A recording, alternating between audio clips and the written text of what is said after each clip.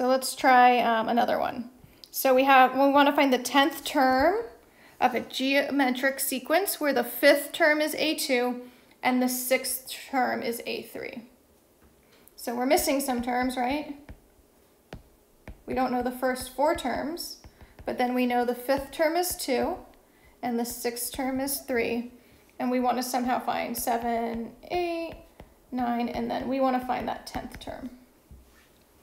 So there's 2 ways to do this. I'll show you both.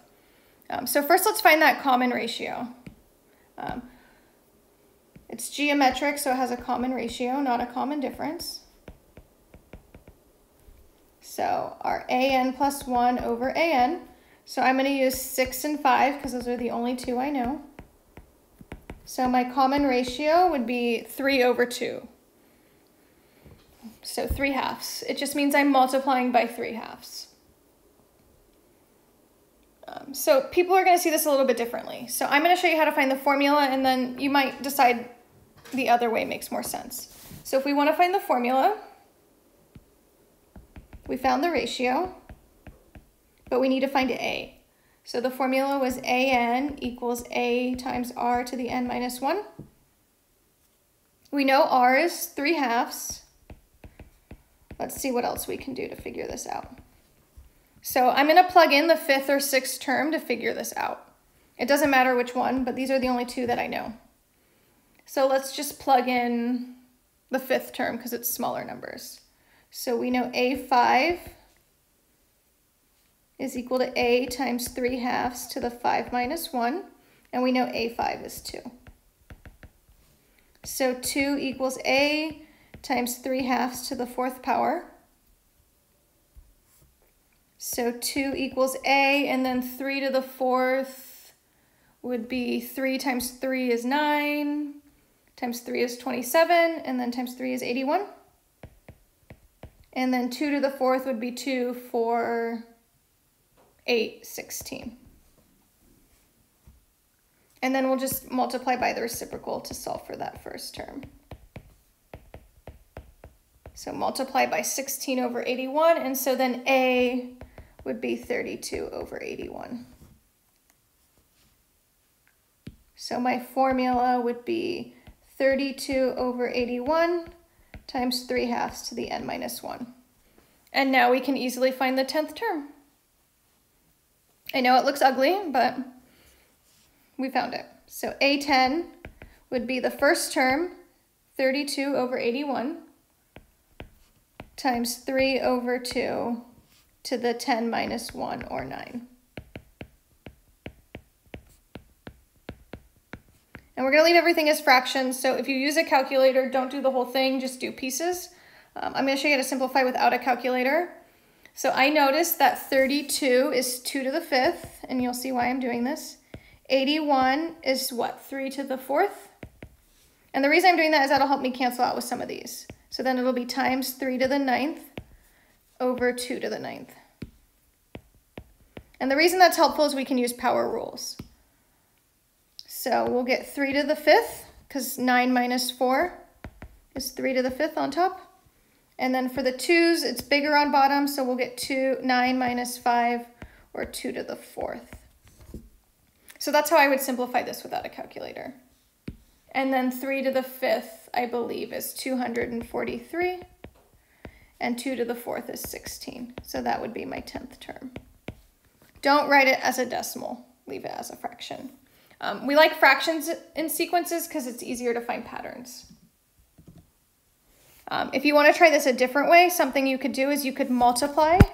You could actually just keep multiplying by 3/2. So maybe you didn't want to find the formula. So if we know the 3rd term is 3, then a7 is 3/2 times 3, or 9/2. So then a8, right, you could continue the pattern.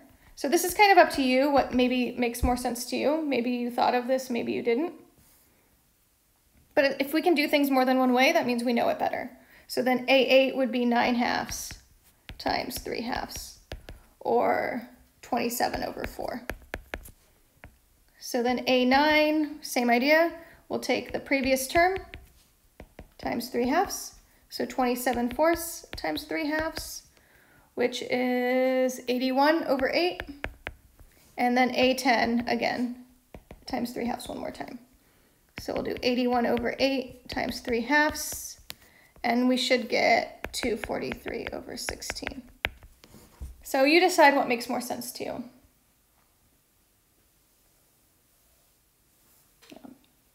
But if we can do things both ways, then we're really understanding these, and we'll be able to do more with them later. But again, keep them in fraction form because that's going to help us recognize patterns. If I wrote these all as decimals, you would never find a pattern. So let's finish up with compound interest. That's also an example of a sequence.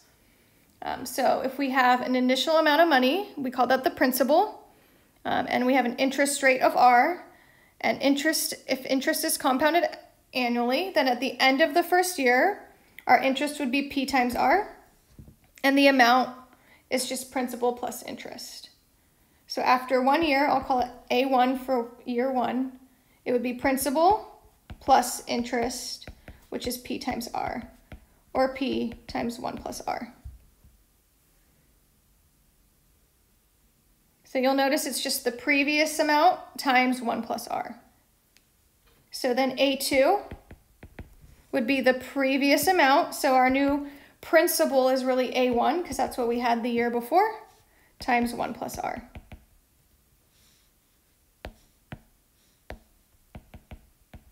So that would be P times 1 plus R times 1 plus R. So A1 times 1 plus R. So we get P times 1 plus R squared. And then it creates a geometric sequence because we're multiplying by 1 plus R. So AN would be the original principal times 1 plus R to the n power. Because basically you've added interest n times every year. So let's find the amount in the account after 15 years. If we deposit 400,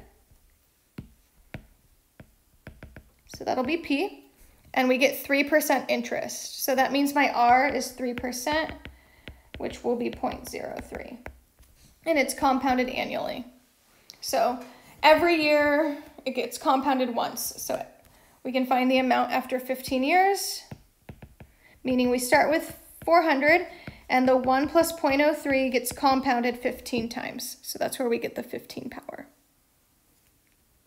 So we get 400 times 1.03 to the 15 power, and we can just calculate that really quickly.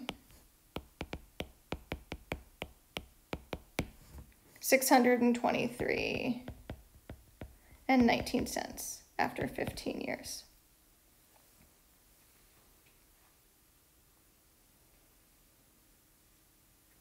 And that's it.